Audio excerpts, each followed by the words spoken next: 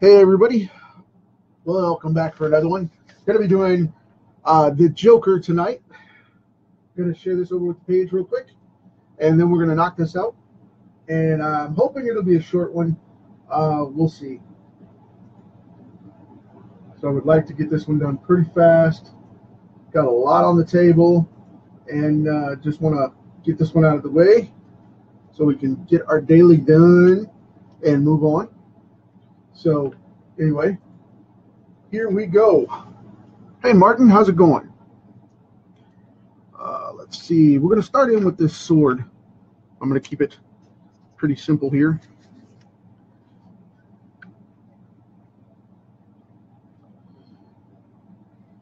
Just going to do a simple brown lashing on this. I'm going to do this very clean, very animated, and simple. Just a couple of colors here and there, and that's it. Because I want to make this pop. Now this is going to be like one of these claw grab machines, like I said when I actually made the drawing.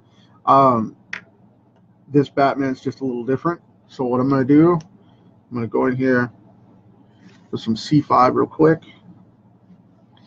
and do up the body like this. And then in a simple blue, I'm going to go with the cape and whatnot. I know I'm crossing the lines, but I'm doing that on purpose because of the fact that the body allows for that. So, okay, right up the edge there. Try not to cross into that logo.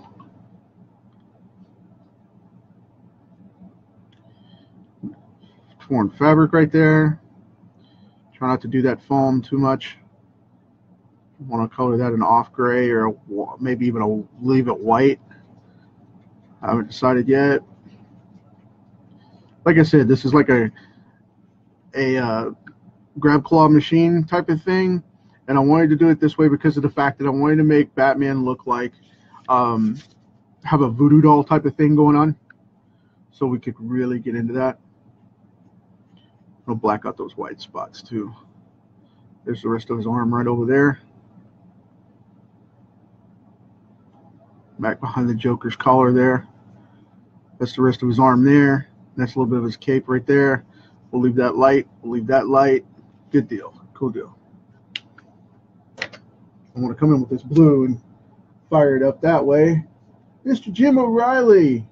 Raymond, thank you for making it on, man. I know it's tough for you to get on here, man. I appreciate you taking the time out of your busy work day. Both of you guys. Got everything going on, cards and whatnot, and comics. If you haven't seen Jim's lives, they're pretty solid. They're fun to watch. He's a great guy. Check him out. He's a fun dude to watch. However, Raymond's got that dude's got the solo comic book, which it has a 90s feel to it. It's got a very clean, action-oriented type of style to it. Check it out.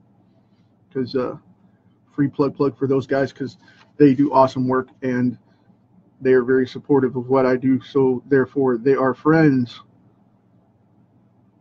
You guys are awesome. Thank you very much. And I dig checking this stuff out because Jim, you never know what he's going to do, but you know, he's got some wild stuff going on with the Walking Dead cards and things like that he always does. And his Star Wars cards are phenomenal. I love those things. And I actually have a set on order, Jim, by the way, if you're watching. I have a set of those on order. Thank you very much. Mr. Jimbo did not give me any of those cards, but I ordered my own set because I found out he was going to be involved. And couple of family members liked them, and they said, we must know, please order us cards. So I did. So investing in the industry, folks, got to do it. So, and I am so busy right now. Oh my goodness, it is crazy right now because the last 90 days or so I've been kicking out a bunch of stuff. I got asked right before I came on what I've been doing, and I've been kicking out a bunch of stuff to finish up projects for 2017, and I'm about 6 months into my schedule for 2018 already. So you guys are going to get to see a lot of cool stuff coming up. Finally, books coming off the shelves and things like that, you know, coming out and whatnot. It's going to be cool. I'm very excited about that. Very excited, very excited. Right now, I've got 12 pages that I'm doing for an anthology intro to one of my comics that is going to be an ongoing series there shortly after. And I sit down to write this treatment. When I got asked to do the anthology, I sat down to do the treatment, and it was supposed to be 12 to 16 pages, and I ended up writing 160 pages plus and turning it into a series. So I was kind of like shooting myself in the foot by doing that. But it's okay, though, because of the fact that I got into it and wanted to have all of that go on, and it's cool. I do the mega book anthology every year. I've done it since number 3, and we're on number 5 now, so I've done it for the last 3 years, and I really, really, really dig that book. And Mike gives it away for free. If you don't know about that book, you can check out the website and go from there. But I thought it was really cool the way Mike put all that together, public domain and whatnot, and not public domain, but free. And he does his public domain stuff in that book. Let me put it that way. That's the way I was going to phrase it. And because every creator owns all of their properties within that, so don't go thinking that you can grab it and use it and whatnot, because they don't do it that way. But it's for free, and he uses his public domain stuff in it. And go off and get a bunch of people griping at me because they're in the book and they got their creator stuff in there. What'd you say that for? No, but just be crystal clear. It's not public domain stuff that he uses. It's his characters based on public domain. So, as well as his original scripts, which are really cool. But anyway, yeah, it's for free. You can get it when he puts it out. The mega book, you can check it out online. You can Google it and find out where it's at and all that, and go from there. But it will not be free to use publicly. So, but it's free to get. So I misspoke there, and I do not want people to think that you said it was free, man. We could use it. No. Don't go do that. A bunch of people will lose their marbles. So let's not do that. But yeah, it's all good though. Check it out and have some fun with it and see where it goes from there. Because there's some great reads in there. I've worked on a couple of different things for the last couple of issues of it, and I really, really dig that stuff. Now, I'm going to let that sit for a second, and instead of going into where is it? There it is. Instead of going into the typical dark shade right there, I'm going to leave this light right now, and I'm going to go ahead and put in these green gloves, which kind of match his hair and offshoot from his suit. I like mixing it up here because I put in 2 or 3 gradients of purple, 2 or 3 gradients of green, and really mix them up, kind of like the old school comics did. I love the old contemporary look of the costume, instead of having it just like crazy, all over the place kind of deal. I like it looking a little bit nuttier. So what I'm going to do here, I'm going to go ahead and put this in because it's the same green that I'm going to use as the base for his eyebrows and for his hair. And then I'm going to go in and shade all that. So if it runs over a little bit, I'll cover it with gray, like that little spot right there. But anyway, like I said, just going to keep this a couple of different shades here, and very simple, very clean.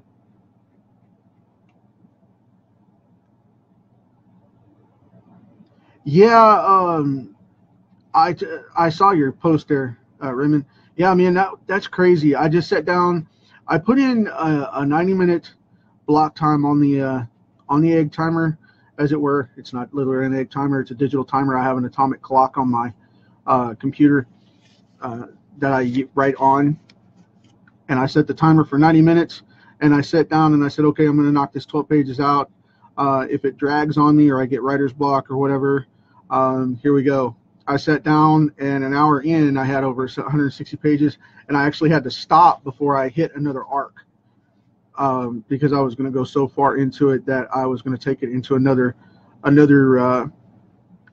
major story arc, and I didn't want to do that because right now this one is so massive. It's probably going to be two or three. It's either going to be two or three smaller graphic novels in parts, or it's going to be one major graphic novel. I haven't decided if I'm going to make it into a monthly comic book type of thing yet, because I have so much going on right now. I don't know that I can do that accordingly to my schedule, and I don't want to break it down to where you guys have to postpone getting comics from me because of the fact of, something else coming up. And I'm one of those type of people. I get so many projects going. I get ADD about it, and I tend not to get anything done a lot of stuff, or I have to schedule it to where I can get a lot done, get it off my table and get it out. That way I don't have that problem. Otherwise I'll sit there all the time and just be stuck. And it's because my mind is so highly active and hyper, and that's just something I've always done. It's, get it done now and get it knocked out, or it'll be 6 months down the line of, rush, wait. And I don't like to do that. I don't like to do that at all. So what I like to do is get it done, get it scheduled, get it knocked out, and get it off my table as soon as possible. Otherwise, you may be waiting 6 months for it, and I really don't want to do that. I've gotten into a bad habit of that, and some of my back burner projects are way overdue compared to where they should be because of that simple bad habit. And that's one of those things that I had to overcome and get back on track for. So, and I don't want to have people sitting waiting on books that should be done, because I do so many pages a day anyway. In the habit of, my 18-hour day, I normally do 3 pages a day no matter what, because I do my business stuff in the morning, and then I've got time to draw, and unless I block time out for writing or something, it's all about the artwork. And I don't want to get into that habit again. I'm getting back into the old way of getting on there, getting it done, and getting it laid out, getting a full book down, and getting it finished up. I produce every day because of the fact that I get into those schedules. But I have so many projects that I'm doing, I have to go from this book to this book to this book over a month period to get everything going. I was doing 6 titles at one time, and I just got overloaded, and I had to back off some of it. So I'm going to do back burner building, which I've done since July, and going to start putting out books now regularly, and they're ahead of the curve to where I can actually do that. So that's my big thing. And don't get overwhelmed. My business and marketing projects are the same way. I tend to get stuff built out and set it and move on, because if I don't, I'll be doing that crap for months, and I can't do that. I gotta get things moving and get on board with stuff and get it all out there.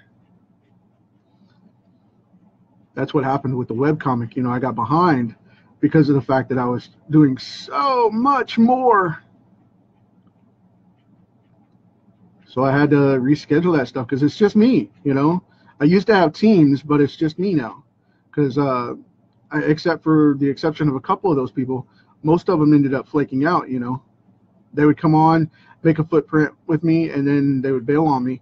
And while they were supposed to be doing my comic, they would end up doing something else and using my comics, the couple pages they did for me, as leverage to get out of my project and move on to another one. And I just had to stop doing that, so I stopped trusting people with it. And now I've got a new team coming in the middle of this year that's going to start building up with me, and it's going to be awesome. And I'm getting Lewis back on board with inking Catman, hopefully over my work, and he's one of the few guys that I really trust and count on with that, and we're going to go from there, because he's been my inker for a long time, and he worked with all the other guys that were on board for a while. He inked a bunch of the stuff for Firestorm, and I really want to get back to that. And yeah, it's just going to be an interesting year, to say the least. But don't get into that habit, though. If you're producing work, stick with it. Everybody told me, you better do one book, you're going to get overwhelmed. I was doing a couple of books, and I'm still not overwhelmed. Doing the books, it's the flaky scheduling of other people that are involved in them that doesn't allow for that, because I can't do it all by myself, and I just have to schedule it back and cut it back and count on getting the books done. But it was the exact opposite, actually. We got overwhelmed with the fact that people weren't doing their work like they were supposed to, and that's where the damage came from. Sad but true. Sad but true. Anyway, I'm going to go ahead and put in this dark green here. Whoops. I don't need the wedge end. I need the brush end. That would have made a massacre of this. If you're doing your own book, get out there and market it and get your book up there. Because I was just reading again that DC and Marvel both have decided to cancel books, and they're canceling shows and things left and right to adjust. And I just read an article from Overstreet that said that there was a 30% increase in mainstream independent titles, and it doesn't match the numbers. And Marvel and DC have both been griping about the numbers not matching for the stats of what they're producing, and then being in trouble financially. So I think that's just very, very interesting to see happen, and I'm curious as to how that's going to work out. So we shall see. I'm going to go ahead with this dark one right here on the tie, because most people like to do this yellow, and I'm going to go in dark green with it. Most people like to do this like Colonel Sanders yellow, where he has the black one. Most people go in with the bright yellow right here, and I don't want to do that. I want to do this dark green, because I think I'm going to do the yellow on his shirt instead and make it contrast that way.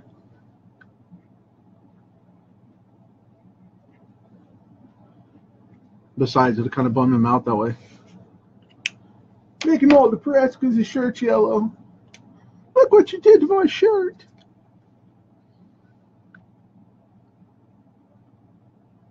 Oop, that's the knot for the tie right there. I do not want to mess that up. Awkward. I just messed up the sword there too. That's okay.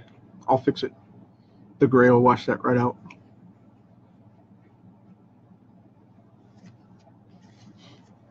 But I'm going to go yellow right in here. That being the suit, shirt.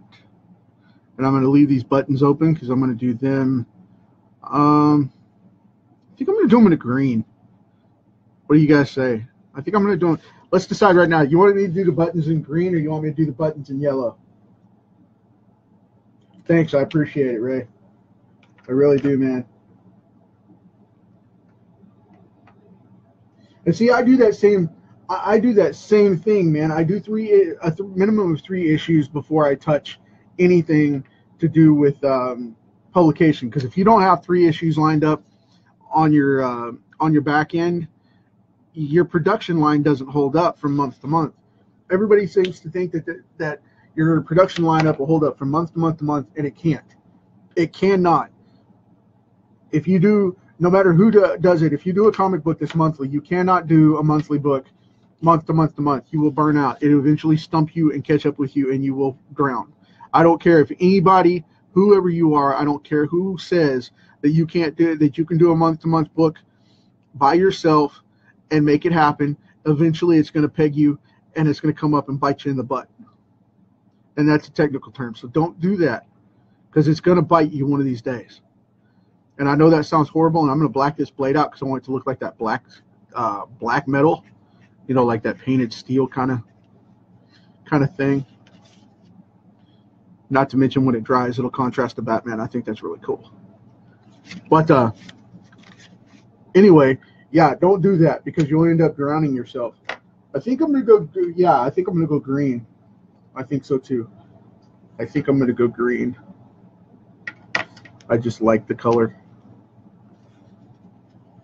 And what I'm going to do is I'm going to use that primary color that I used for the base. I'm not going to use the bright one because I want to use the bright one on here for contrast with his hair. I'm going to use a little bit of a dull olive green base like that. That works. Cool deal. Thanks for the suggestion, man. Let's see here. Now I'm going to go with this really bright, rich green. It's more of a primary, but it works perfectly for what we need here with this hair. I'm just kind of feathering it in because I want it to blend in, not necessarily wash it out. I want it to leave highlights, but I want it to blend in and kind of make it look like hair. Not really trying to texture it either. I'm just trying to make it blend to where it looks nice and even. And it doesn't look like it's spray painted on his head. That would look weird. Some people try to go super dark with this one and almost a black or a rich forest green and try to make it look, you know, like it's wet or oily. And to me, that's not the Joker, and it tends to make it look funky. I mean, I'm cool with that if that's your thing, but it's not mine. I like the bright, loud, obnoxious, spooky Joker. You know, that's the easiest way to describe it. The dude's creepy, and I like that look because of the fact that then I can go in with another color and kind of pop in some darks without worrying too much about it washing out the color. And that's why I'm not saturating this, because I want it to break through a little bit. And then we go back through with this dark green that's in the gloves.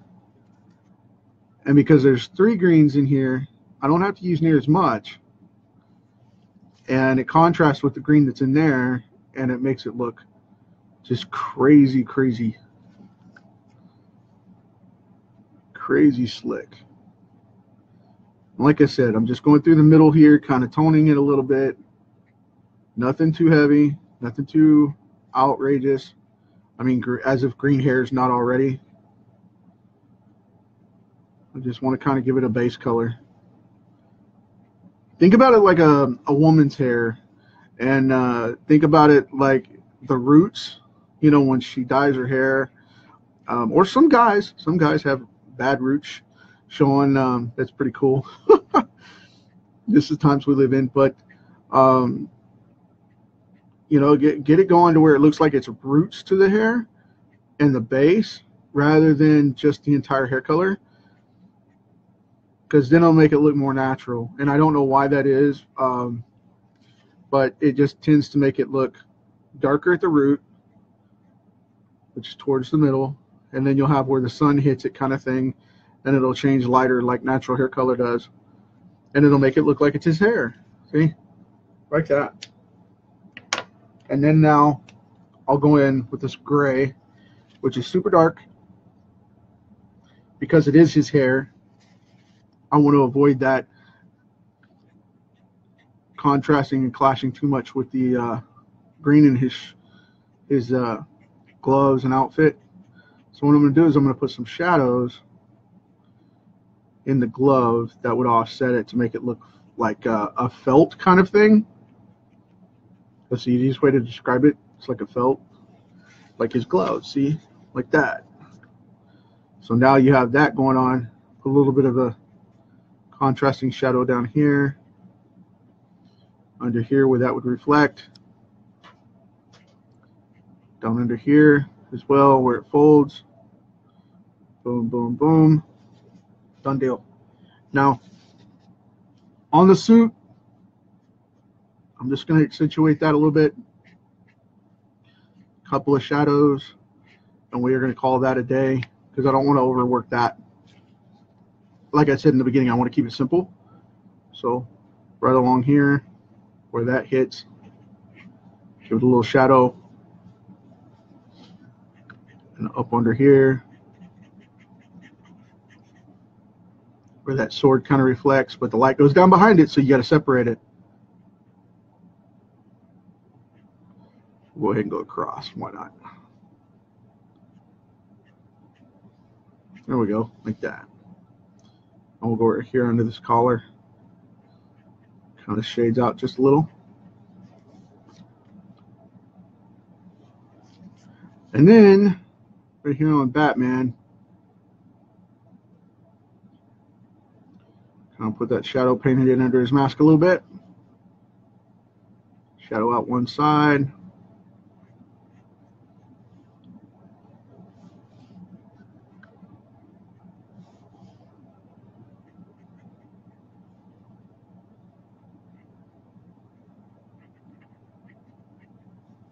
Just to make that pop just a little.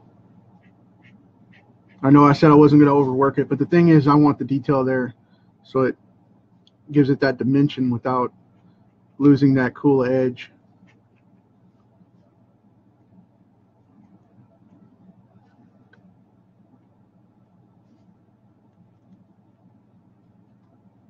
Okay, cool deal. Right here on this glove, put it on the inside just a little. Ding. Then I'll darken up that one streak. There we go, cool deal. Now I won't go back in and shade the Joker really dark because I don't want to mess him up. I want him to stay pasty white. Now, the one thing I have to check out is I have forgotten. I can't believe I've forgotten this. I have to check out the Joker real quick. Bear with me. This is the first time ever I have forgotten to see what the Joker's eye color is currently, because some say it's brown, some say it's not. I say they're that gray blue, and that's what I'm going with. And I've got a neutral here, so that's what we're going to do.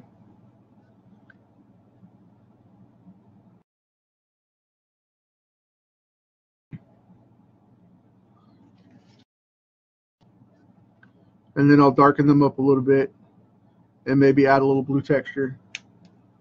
So we'll go in with this gray here. Some people make them blue, some people make them green, some people make them gray. I like to make them this bluish gray color like that. And then to accent it and make it pop off, we'll take the same dark blue that we used on Batman and we'll put it right here in the corner. So it'll make them look hazel or have that bluish gray tint to them, that crazy eye, bluish gray tint that he has. Because it depends on who you talk to. Sometimes they're brown too. I've seen them brown. So, I mean, it really doesn't matter. I like this look. This is what we're going to go with, and we'll call it a day. But anyway, Matt, Bart, thanks for stopping on, man. I appreciate it. So, with that said, I'm going to go in here on the lips just a little and back in with this gray just a little bit. And I'm going to tone these up just a little to add kind of a lower organic feel to them, like that.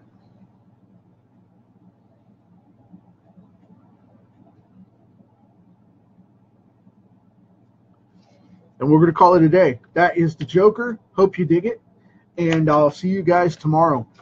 Thanks.